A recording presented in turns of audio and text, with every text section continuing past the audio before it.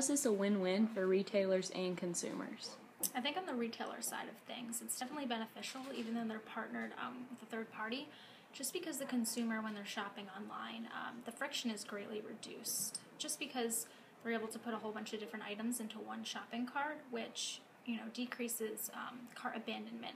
Which I know a lot of times, if I'm going to buy things from multiple retailers, I'll end up just buying on the site that I have the most items that I want to purchase in, and if I only want one or two things from somewhere else, I'll just try to get them in store, or I'll just find something comparable elsewhere.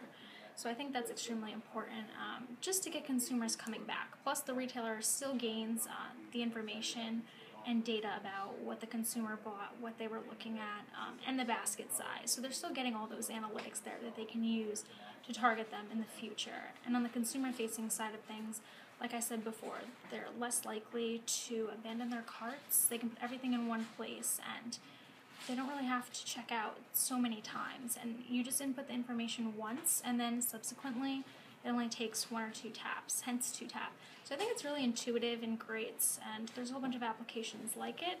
Keep is really similar, but it's more for clothing and fashion, and I think that 2-tap really encompasses a lot more industries, aside from fashion, such as home furnishings and things of that nature. So I think, it's really the largest universal shopping cart out there, with about 200 plus retailers on board so far, and they have really a lot of great investors. So I think we're going to see a lot of great things to come, and it's definitely not the last time you're going to hear from them.